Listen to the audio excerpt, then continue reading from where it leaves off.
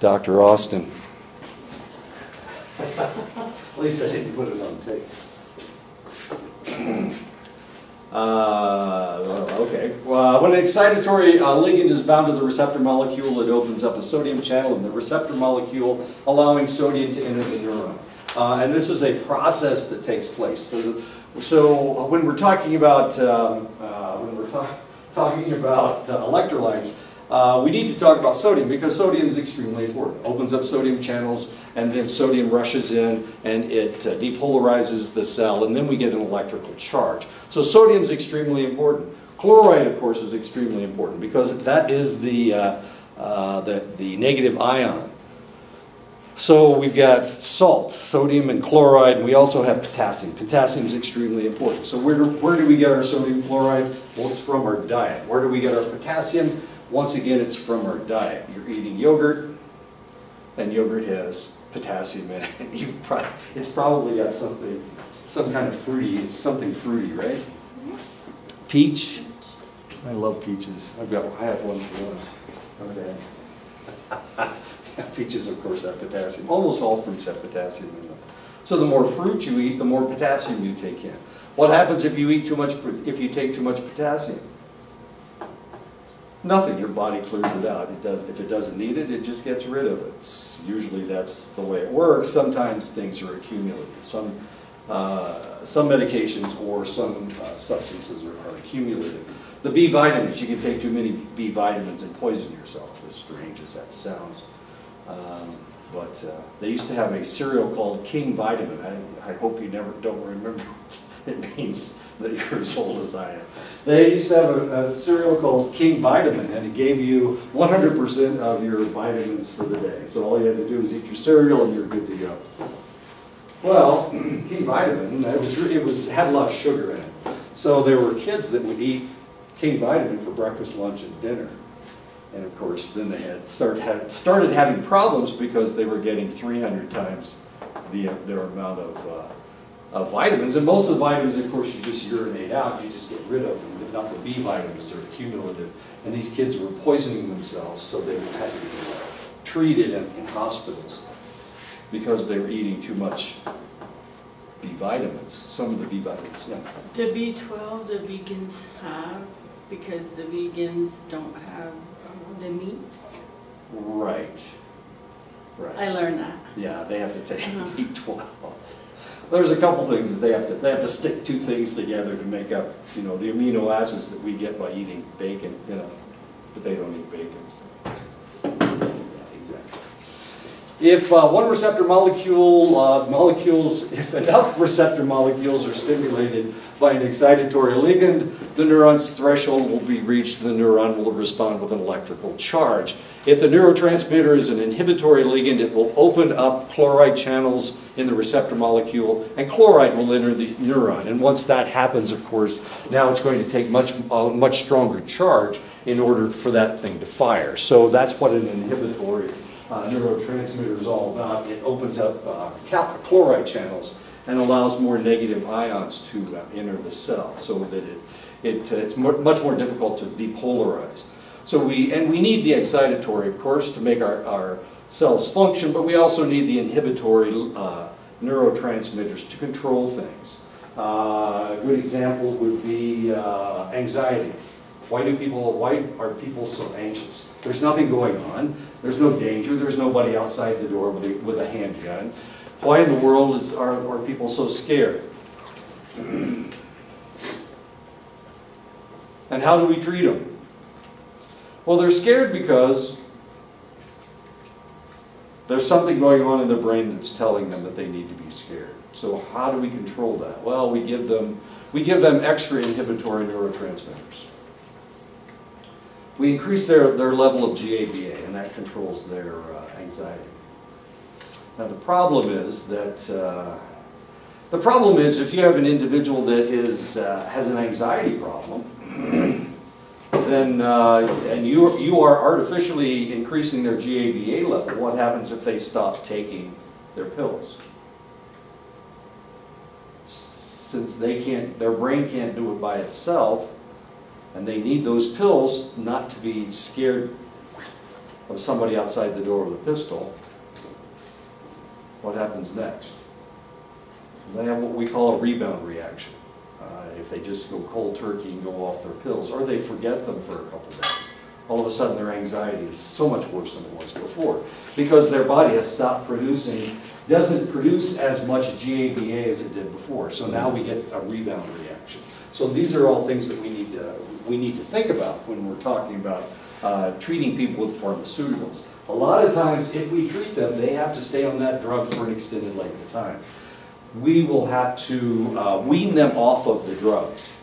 They can't just go cold turkey, because they'll have a rebound reaction, especially if it's something like depression or something like anxiety, which are the two leading mental illnesses in the United States. Anxiety is actually more prevalent than depression is in the United States.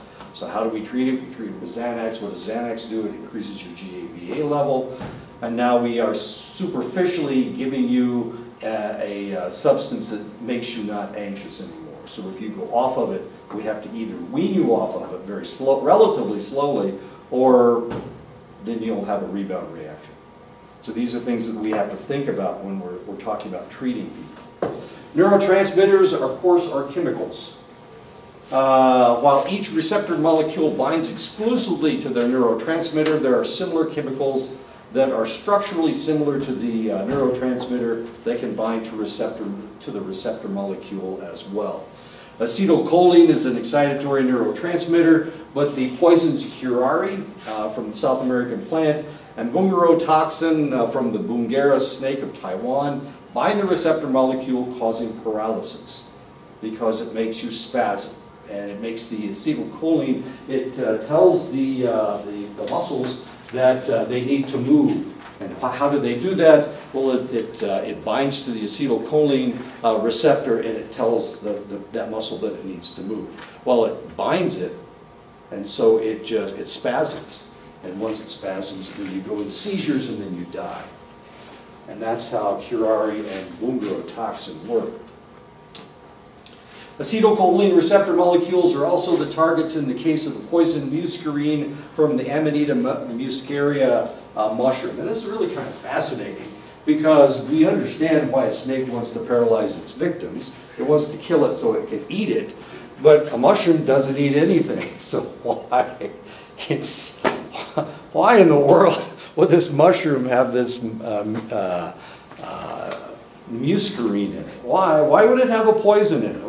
What's the purpose of that? Well, there is no purpose for it. It just happens to have a poison that humans will react to. And I've actually seen this stuff. If you know anything about magic mushrooms, and I hope you don't know anything about magic mushrooms, or that you don't know anything, they look just like this. So people get them mixed up. We had a guy that came into the emergency room, and he was spasming. We couldn't figure out what the hell was going on. Turned out that he had taken one of the mushrooms, and he had a whole fistful of these things. But it was only one mushroom that was bad. The rest of them were good. But he had taken the muscarine. He'd eaten the wrong mushroom, and now he was dead. There was nothing we could do about it. There's no way you can block this stuff. Once it starts, you have to clear it from your system, and if you can't clear it from the system before they die, there's nothing you can do. We gave him muscle relaxers, it didn't work. And he died. Not a whole lot. He seizured to death, which is not the prettiest thing in the world. Anyway, muscarine, however, binds to the receptor molecule and mimics acetylcholine, causing the neuron to fire, resulting in spasms to seizures to death. And unfortunately, once the sequence starts, there's not a whole lot you can do about it. That's what we discovered. Of course, we had never dealt with this before. As a matter of fact, we had seen very little of the whole magic mushroom thing. It's a psychedelic. It's a psychedelic, and people take it like LSD, and then they have these, everything gets mixed together in their brains. Really kind of fascinating. Those guys never come in, and we had never seen any of this stuff before. This is in Omaha, and of course this guy came in and died. It was just And the doctor's going through the books, he's trying to figure out what the hell this stuff is, what's going on. Anyway, magic mushrooms. Chemicals that mimic, these aren't magic mushrooms. These are deadly mushrooms, they're not magic at all. Chemicals that mimic neurotransmitters and cause a similar reaction are known as agonists. So if I can give you a drug and it looks like acetylcholine, or it looks like, well, that's what Prozac is. Prozac looks like serotonin, so it allows more serotonin to be in the synapse, so now you're less depressed than you were before. And these are known as agonists. If they look like the neurotransmitter but they block the action of the neurotransmitter, they're called antagonists. So you have agonists and antagonists. It's really kind of fascinating. I've got a film, and if this thing doesn't work, if you guys think, well, that's the dumbest film I've ever seen, then I'll take it out. But I've used this before. This is a bunch of nurses trying to explain agonists and antagonists. Our presentation is on agonists and antagonists and receptors. A receptor is a chemical structure on the outside of a cell where an agonist or antagonist binds in order to send the cell message. An agonist is a molecule that can activate a receptor to send the cell a message. An agonist is non-competitive, binds irreversibly, or competitive, binds reversibly. Hi, we're talking about receptors. A receptor is like a keyhole in a door. And an agonist will bind like a key and then go into the door and will be able to go inside. Like a message. Antagonist. A molecule that binds to the receptor to block the agonist or antagonist and stop the message from being sent to the cell.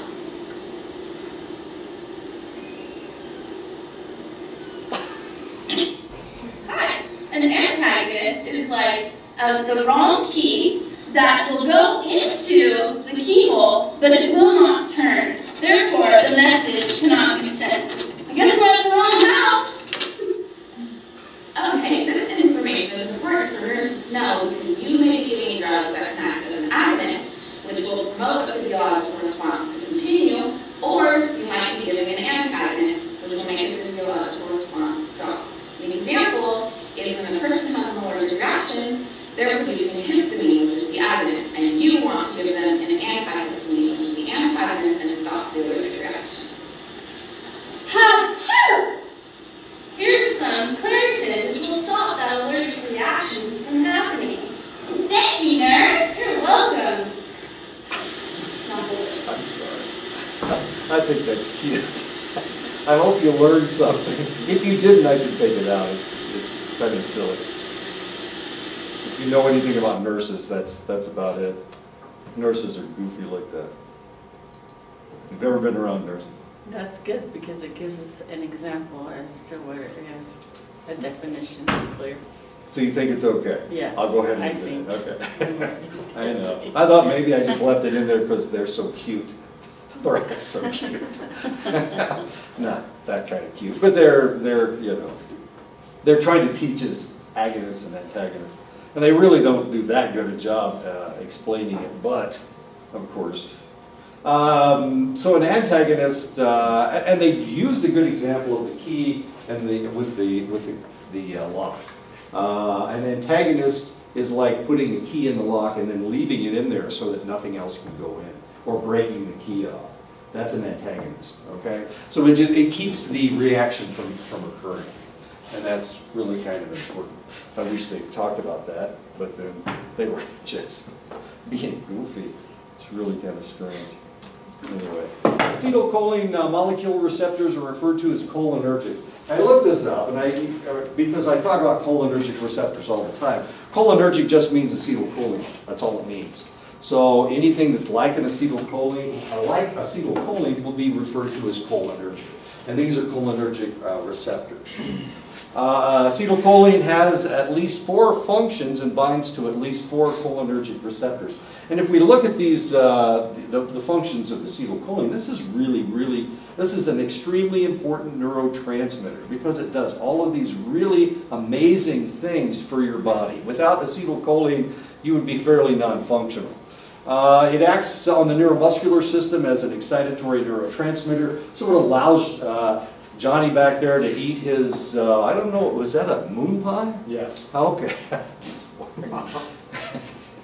To eat his moon pie. Acetylcholine acts on the vagus nerve and the heart muscle as an inhibitory neurotransmitter, so it slows down your heart rate. That's kind of important, especially for somebody who's had a heart attack.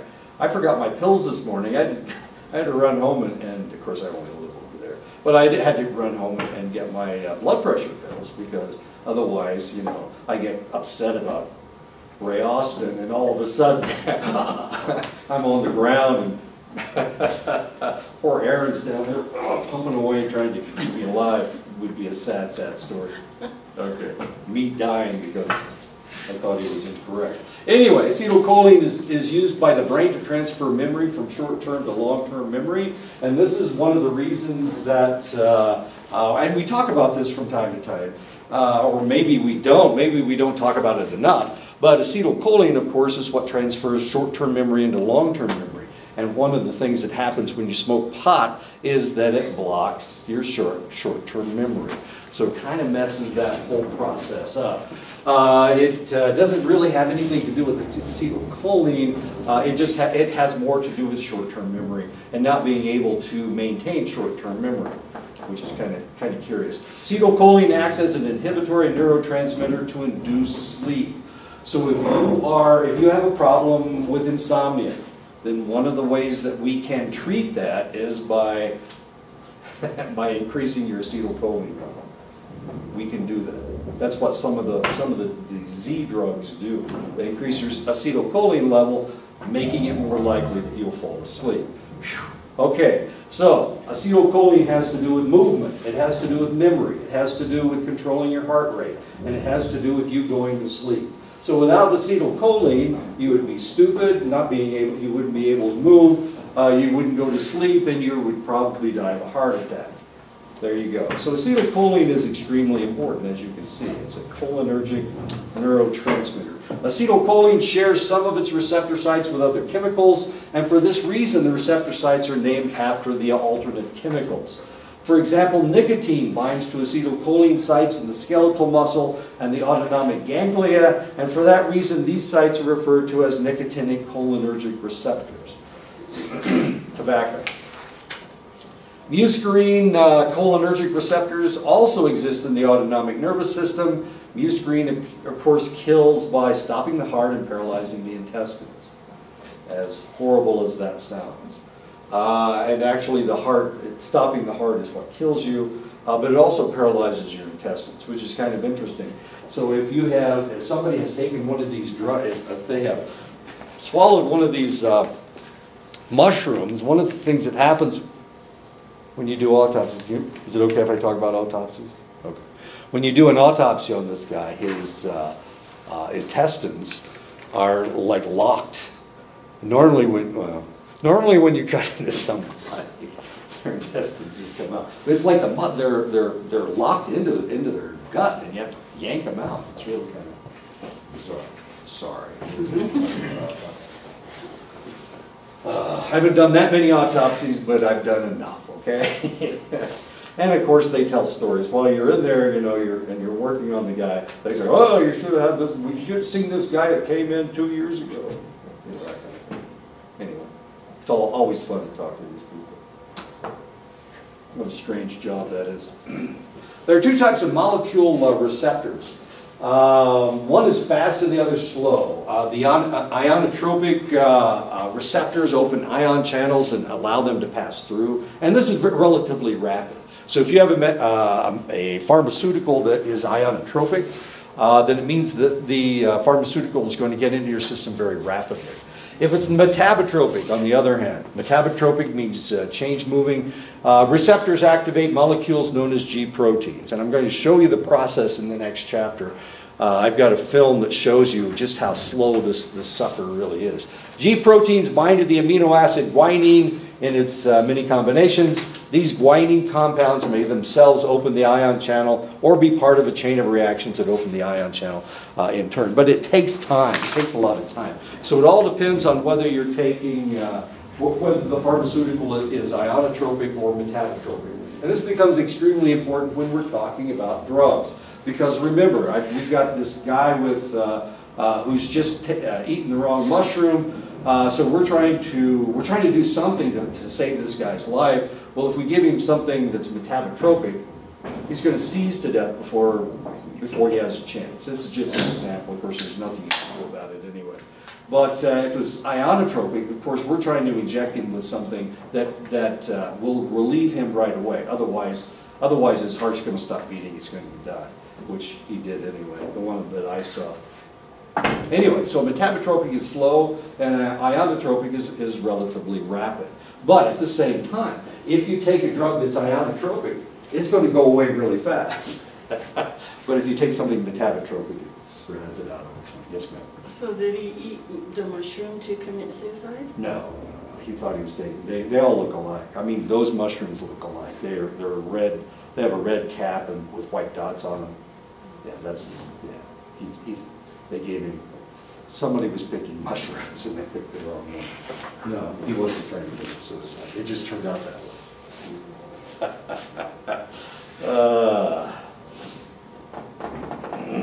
Okay.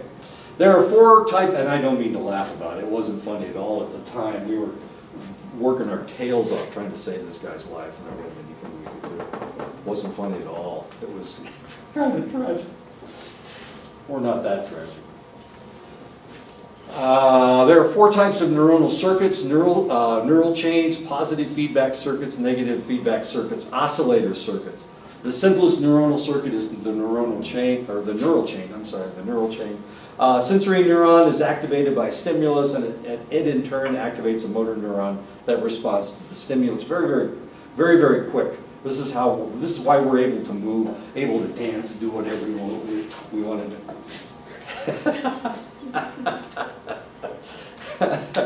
Because of neural chains, and that usually has to do with movement and whatnot. Which is relatively rapid. If I decide that I want to bust a move, I can just do it, and I don't really have to worry about it. But if I smash my finger, it's going to take a little time before I can move my finger out of the way. It seems like a reflex action, but the reality is it's relatively slow. As a matter of fact, did I tell you the story about I was working in a concrete block factory, and they set a pallet of concrete blocks down on my foot.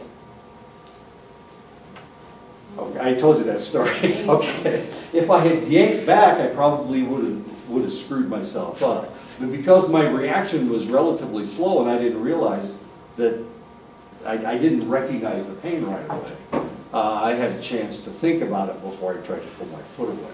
And when I did that, I said, well, I'm better off with broken bones in my feet. I mean, this is all going through my brain relatively rapidly, but at the same time, because the reaction was so slow, I was able to actually do all this thinking before I did anything. And I signaled for the guy to lift the thing up before I tried to pull my foot away. Knowing, of course, that, well, I'd probably broken my foot, but at least I haven't destroyed my ankle. And it was really kind of an odd situation, but it was a relatively slow process.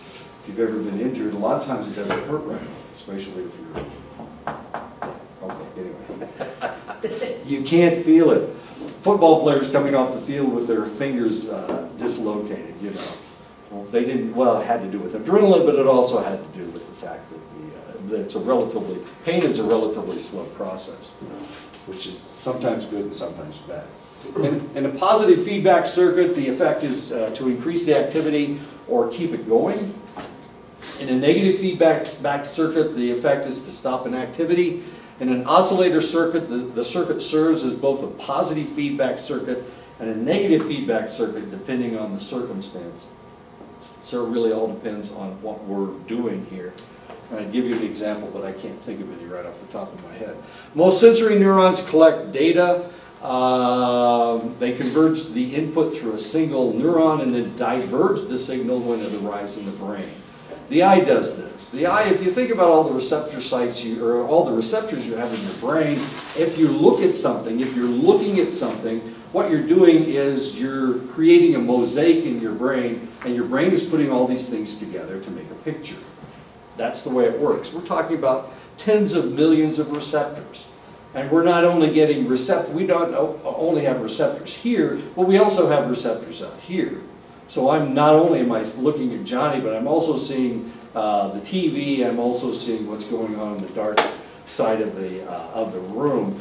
My wife was talking, and I have no idea why she was talking about this weekend, but she was saying predators have irises that are vertical.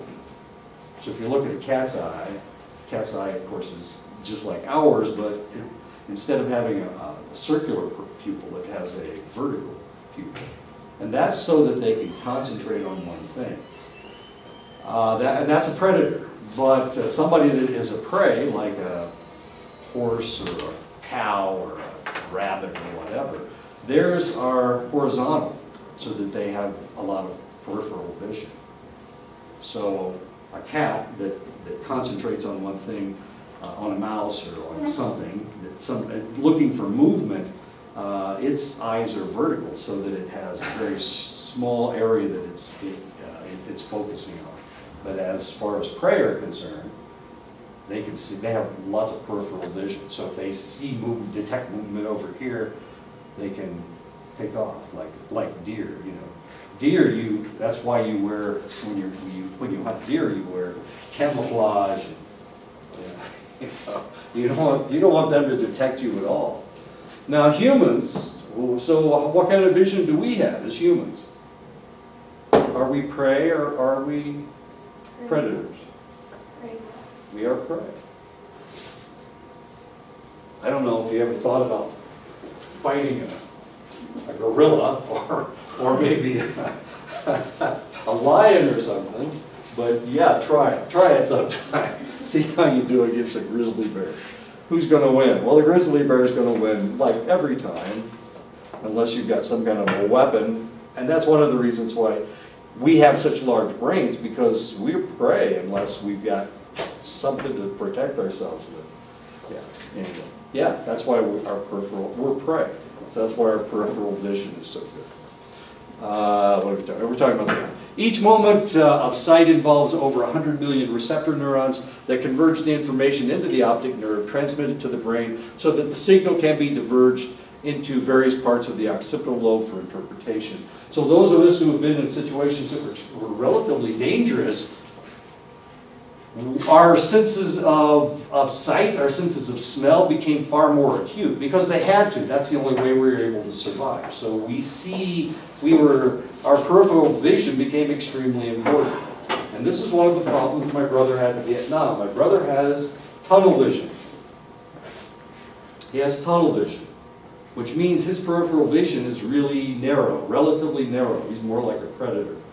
He's got a relatively narrow eyesight. So he was not the best soldier in the world during the day, but at nighttime, he was really damn good because, well, at night, we can see light with our peripheral vision much better than we can see with our focused vision. So he was really good at night.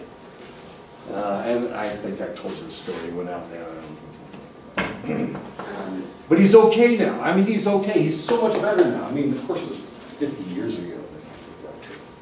I just have a comment. My whole family we wear glasses. Mm-hmm. We have poor eyesight. Right. But one of my sister had a laser treatment done. And she doesn't wear glasses anymore. She's like, her eyesight's The good. black sheep of the family. There's something wrong with that lady. Yeah. And I find that fascinating. I find that fascinating that there are so many natives with bad eyesight. And you think, why? Why? How in the world did this population survive before glasses? I'm not exactly sure. It doesn't make any sense to me either. But if you, when I was up north, people, they wore glasses, but they don't need glasses to read. But they need glasses to drive and to see. It's really kind of fascinating. So white people are one way, and natives are the very opposite. White people need glasses to read, but they don't need glasses to drive or to do anything else. And these people needed glasses to, and I don't, maybe it's just that population, but I don't know. I'm not exactly sure. How in the world did you hunt if you can't? I don't know. Or maybe that was why everybody in the room has glasses on. I have glasses, but I don't have to wear them unless I'm reading. Okay. So, yeah, so maybe that's why hunters were so revered, is because they had good eyesight, and they were one of few people with good, relatively good eyesight. I don't know. I have no idea. Well, maybe life expectancy wasn't that high. I don't know. But I agree with you, your sister, there's something wrong with your sister. She doesn't have to wear glasses now. And that makes her the black sheep of the family. Obviously, I'm the black sheep of the family. I'm the only person that doesn't wear glasses in my family. So I'm hated by all my brothers and sisters. It's not my fault that I don't have to wear glasses. The encephalogram. The electroencephalogram is a device that reads the electrical impulses put out by the neuronal activity in the brain. It's EEG. So we're looking for electricity. If you've ever had anything to do with somebody that was brain dead, and of course this was one of the jobs that I had when I was working in the hospital. If you ever had anything to do with somebody that was brain dead, then what you're looking for is any blip at all. You're looking for something. And of course it takes a tracing, and you can read through the tracings. When you're asleep, there's no time in your life when your EEG isn't blipping like crazy. Why? Because there's always activity going on in your brain. Now the interesting thing is, I don't know how interesting this is to you, but if we look at somebody with schizophrenia, their EEG goes nuts, and it's nuts all the time. That's why they don't sleep. They can't sleep because their brain is too active. It's just spinning all the time.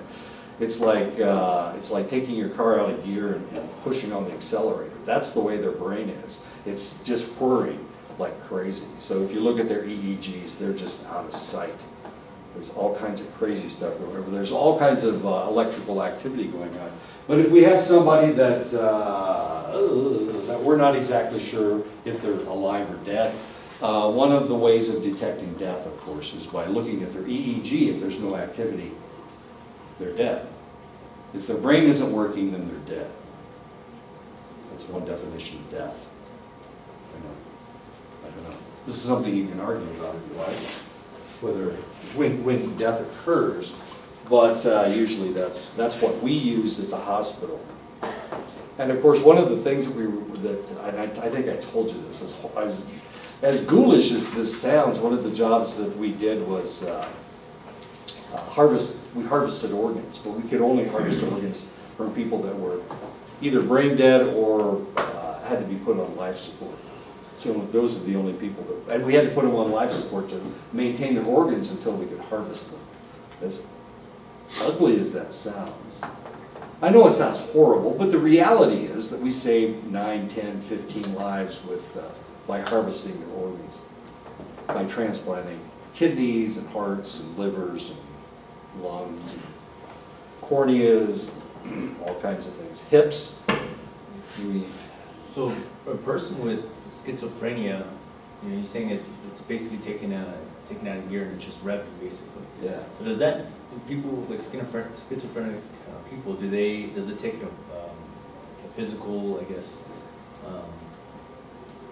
does it damage them physically as far as like, not getting enough sleep or, yeah, I mean, exactly. That's your body has to give out at some point.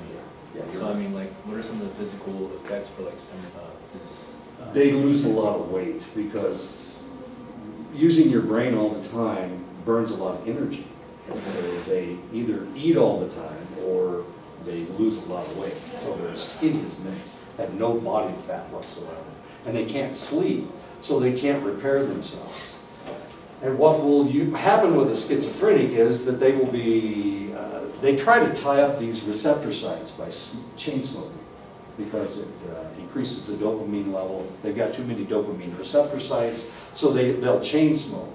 That increases their dopamine level and it makes them feel more normal. So the reality is they can only sleep when they're chain smoking. So it gets kind of interesting. They usually will collapse at a certain point, and then they'll sleep for a couple hours, and then they'll wake up, and all this thing takes off again. And so that's when they're usually in crisis. And that's one of the things that we try to do with schizophrenia. We try to tie up these dopamine receptor sites so that they act more normal, so that they can get sleep.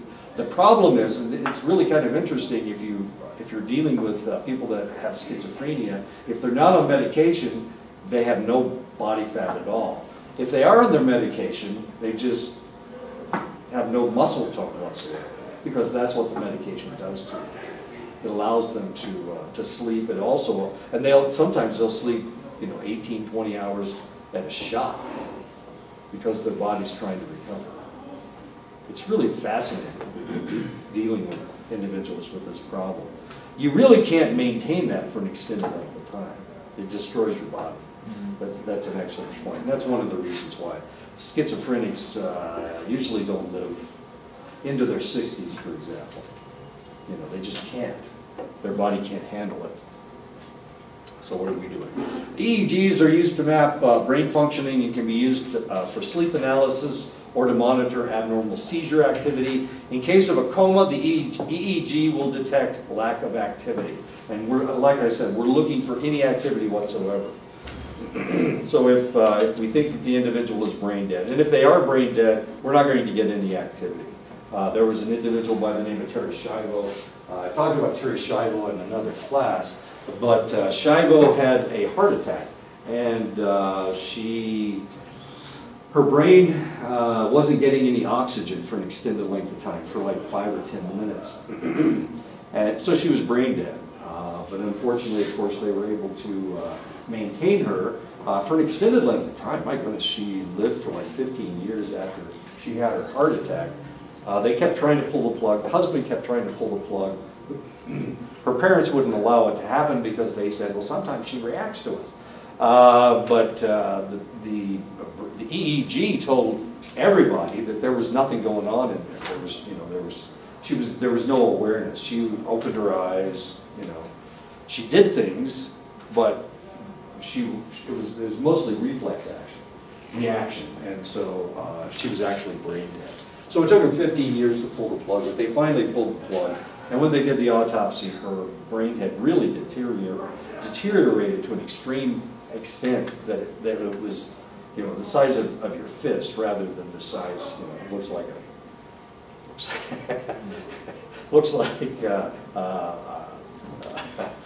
I don't know, a head of cabbage or something. I don't know. But hers looked like it was the size of your fist because it had deteriorated that much. There was nothing going on in there. 30 million people worldwide suffer from epilepsy. Epilepsy is characterized by seizures. We're not exactly sure why people have why epilepsy takes place.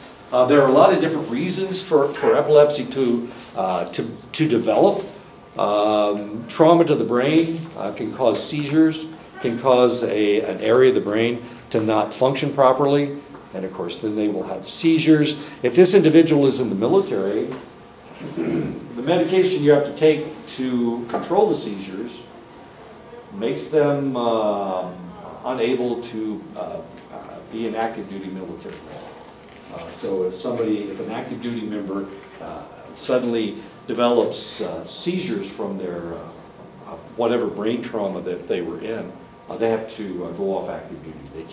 They can't function that way.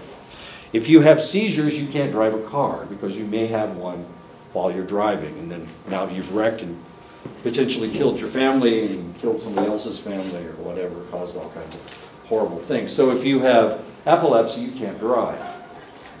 Chemical changes derived from metabolic faults, exposure to toxins can cause seizures, mutations in ion channels. These are all causes of seizures, but of course, we are not exactly sure why any of this stuff takes place. We just know it does. So you could have a brain damage, and that will cause a seizure. It can have to do with chemicals that you've been exposed to, other toxins that you've been exposed to, sometimes medications will give you seizures. And of course, if it just develops, then it probably has something to do with mutations in your ion channel. Seizures are involuntary synchronized excitation of large groups of nerve cells in the brain. And I actually have an MRI of a functional MRI of an individual having a seizure at the end of the chapter. Epilepsy is characterized by various types of seizures. Grand mal seizures are the most extreme form of epilepsy. Grand mal seizures are characterized by total muscle contraction followed by alternate jerking and relaxation. The seizures normally only last 1 to 2 minutes, but recovery may take as long as several hours. And that's a grand mal seizure. The petit mal seizures are characterized by losses of awareness for about 5 to 15 seconds. And you can imagine if you're driving your car and you have even a petit mal seizure for 5 to 15 seconds, you're not going to be able to react to anything. So if you have seizures at all, you really can't drive, shouldn't drive. It's not safe for you or anyone else. Complex partial seizures do not involve the entire brain. And actually, seizures rarely involve the entire brain. I'll show you a picture of the brain. Well, let me show it to you right now. There you go. There's your grand mal seizure. As you can see, it's on the right side of the brain, which means it literally paralyzes the whole left side of your brain. You can see we have involvement. This is a normal brain, and this is one that's having a grand mal seizure. It's relatively localized, but at the same time, it causes all kinds of spasms and whatnot. Usually, if you've ever been around somebody that has epilepsy, these individuals will know when it's going to happen because they'll start smelling things. Usually, it's a very bad odor. Very similar to migraines. People that have migraines will smell something. It's usually a relatively bad odor. Some people smell garlic breath. Some people smell feces. They smell something rotten. It really all depends on who it is and what their experiences of doing is as to what they smell. Sometimes they'll start seeing people with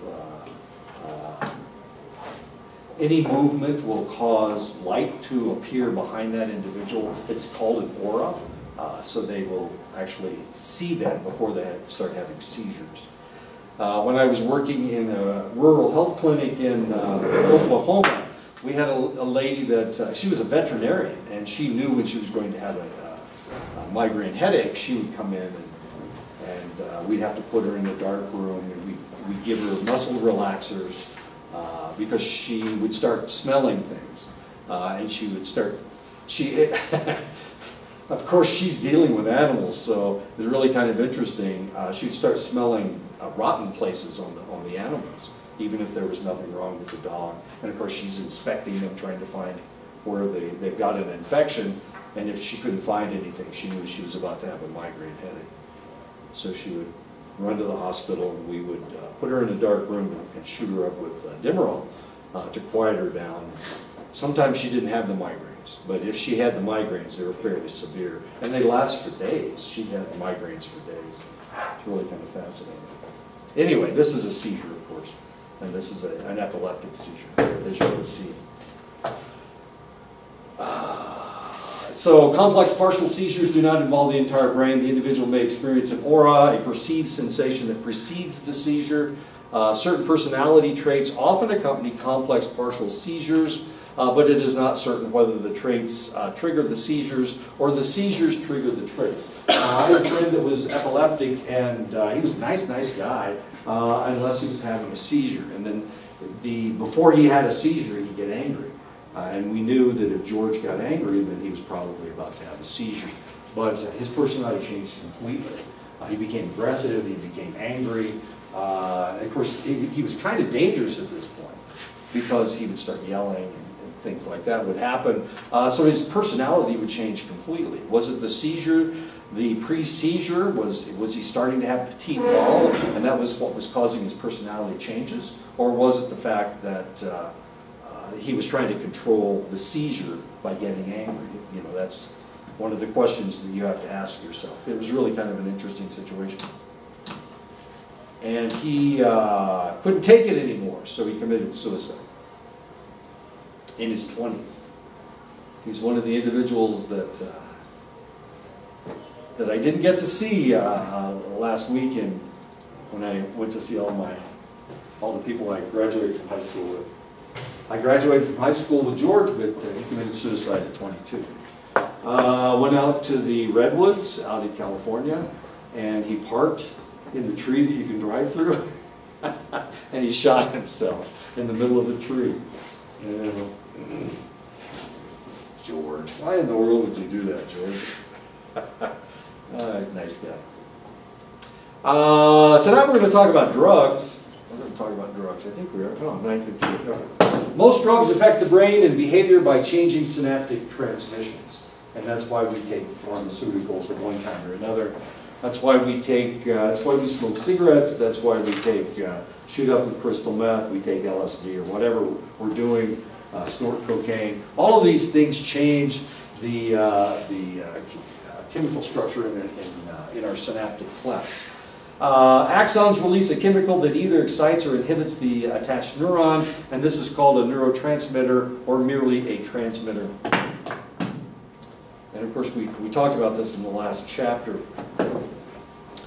Before the 1940s, we had no clue. We're clueless. We're completely clueless. We have no idea how to help people. We can't control anything. But then in the 1940s, we discovered neurotransmitters.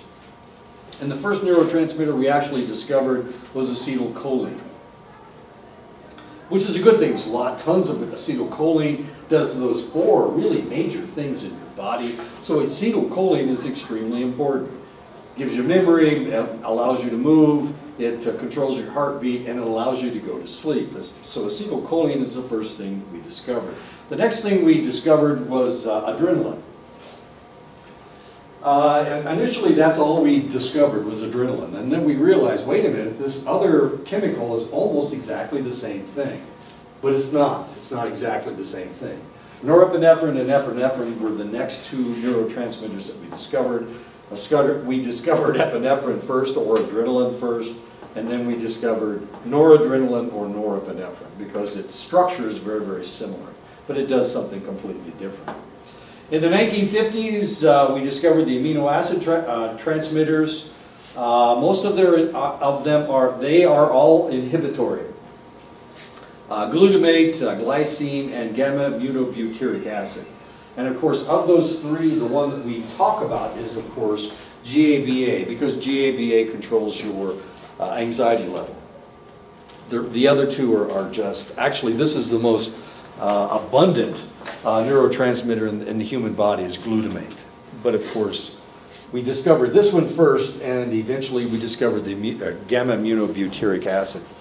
And we needed to discover that because we needed to figure out how to treat anxiety. Before that, we were just anesthetizing people. We were giving them Valium. We were trying to control their anxiety by giving them something that put them to sleep, as it were.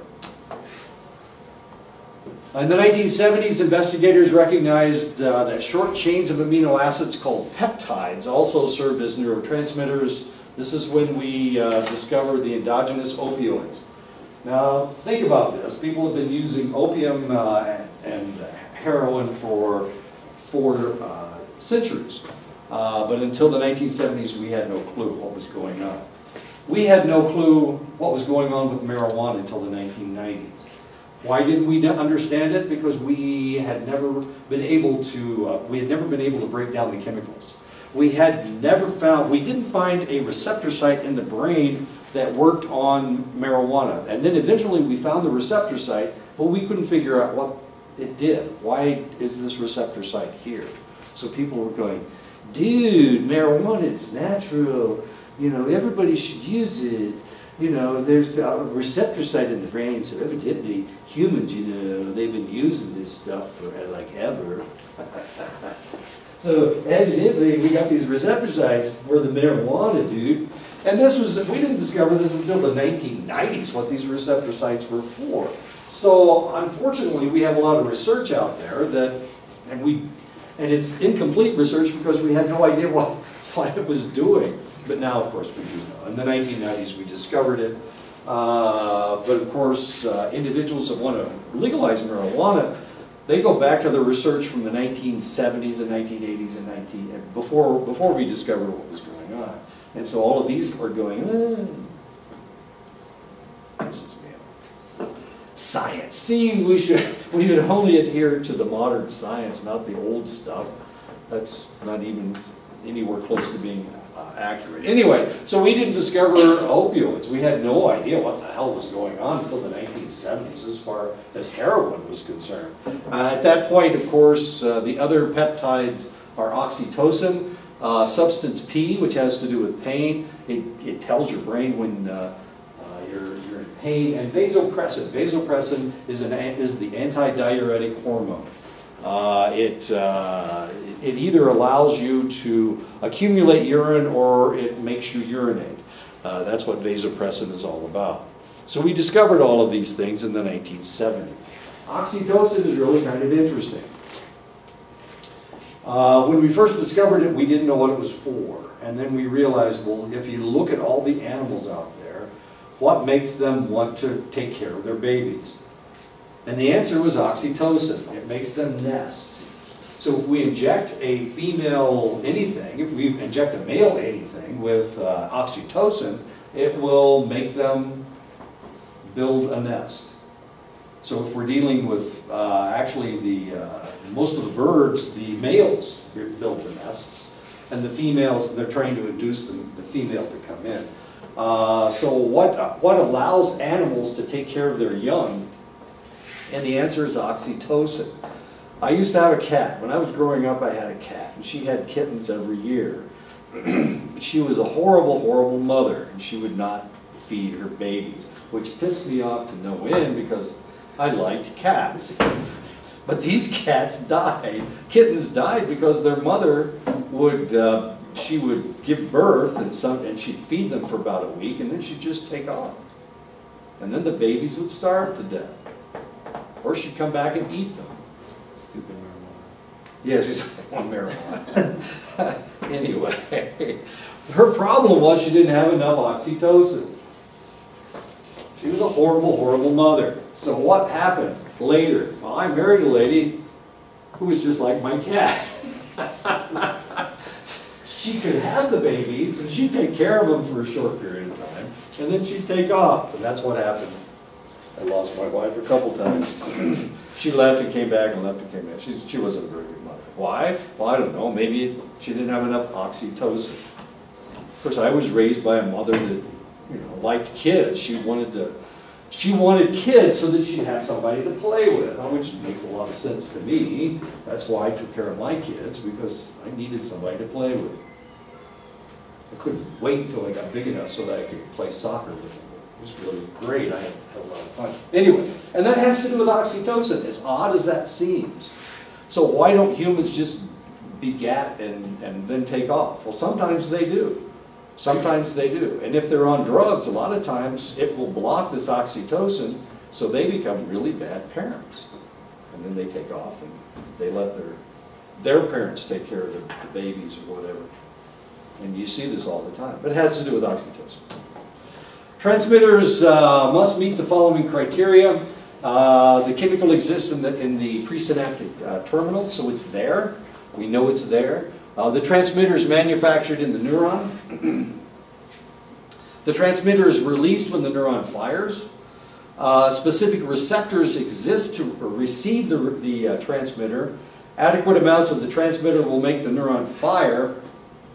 And blocking the transmitters stops activity. Okay, so if these are all the criteria for a neurotransmitter, for something to be a neurotransmitter. One of the latest things that we have discovered is nitrous oxide. Nitrous oxide, turns out, is a neurotransmitter. So what does nitrous oxide do? Well, we know what it does now, but of course it's been in there the whole time, and we just discovered it. We just discovered that it existed. Well, nitrous oxide, we've known about nitrous oxide for a long time. That's laughing gas, nitrous oxide. But now we understand what nitrous oxide does as a neurotransmitter in the body, and it has to do with sexual response. It has to do with the male erection. It has to do with female response to sexual excitation, and that's what nitrous oxide is all about. As exciting as all that is. So once we discovered this, guess what happened next? Guess what drug they came up with after they figured out what nitrous oxide was? Viagra. Viagra, exactly. Okay. Now Viagra is the most heavily used drug in the world, as confusing as all that is. But of course there's 3 of them now. I think there's only 3. Levitra, Cialis, and Viagra. And they all do primarily the same thing. Anyway, so once we figured out what nitrous oxide did, then we could work on a pharmaceutical that to allow men to have erections even if they weren't supposed to or something. There are 2 types of receptors, and we talked about this last time. The ionotropic, of course, that's the rapid response. The ions will pass through the membrane, and it allows very rapid reactions. Metabotropic, of course, means directed toward change. It responds slowly by accumulating G proteins to activate the other ion channels or other changes in it. Actually, I didn't do this, did I? Oh, I'm sorry. So sorry about that. Okay, now I'm going to show you what a G protein, this whole process. It's really kind of fascinating. It's so damn slow. When a ligand binds to the receptor site on the outside of the cell membrane, the G protein changes conformation, and guanosine triphosphate replaces the guanosine diphosphate on the alpha subunit of the G protein. The activated alpha subunit then separates from the beta and gamma subunits. The alpha subunit, with guanosine triphosphate attached, binds to the calcium ion channel, causing the calcium ion channel to open. Calcium ions diffuse into the cell and combine with calmodulin. The combination of calmodulin and calcium produces the response of the cell to the ligand. Phosphorylase activity removes the phosphate from the guanosine triphosphate, leaving guanosine diphosphate bound to the alpha subunit. The inactivated alpha subunit separates from the calcium ion channel, and the channel closes. The alpha subunit recombines with the gamma and beta subunits, and the G protein recombines with the receptor.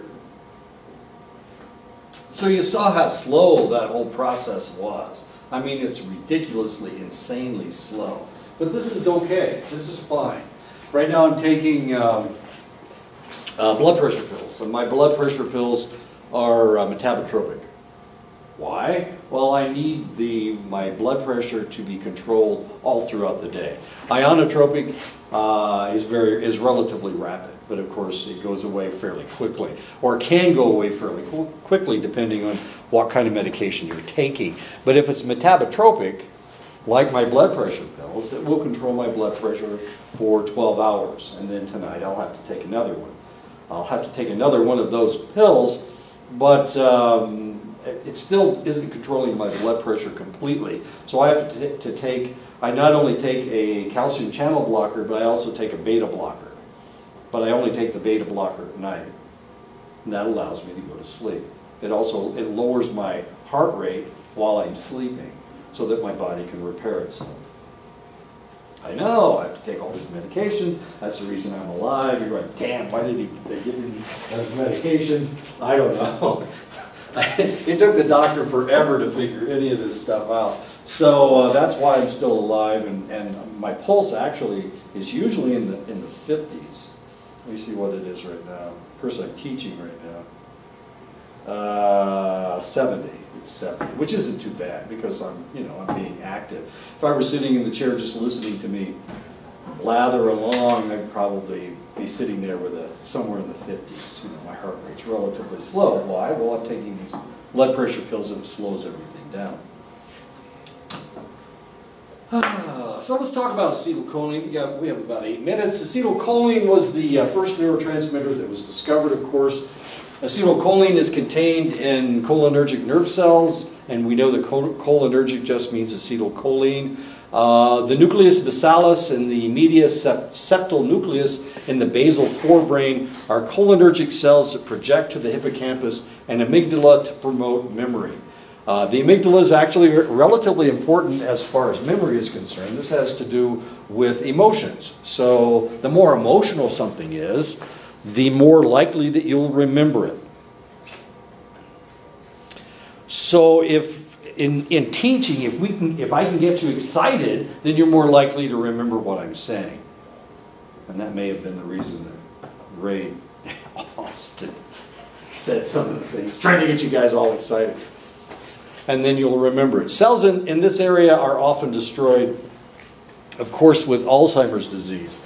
So if we destroy these cells, if these acetylcholine-producing cells are destroyed, then you can't remember anything.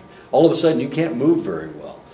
Your heart rate is erratic, is relatively erratic, because remember, it works on the vagus nerve.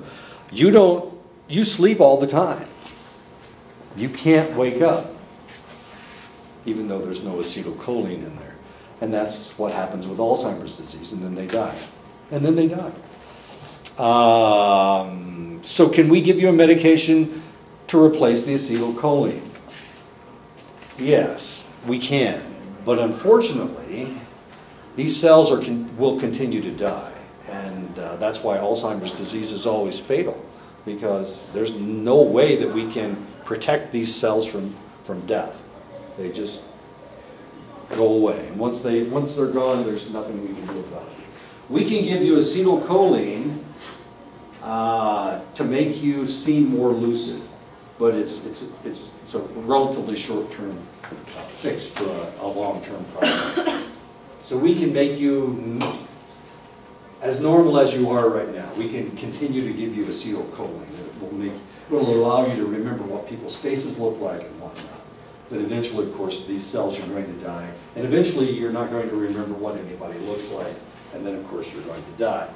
We watched this with, and of course, the process wasn't really public, but we watched this with Ronald Reagan. He started suffering from Alzheimer's disease about 2 years before he left office, sadly enough.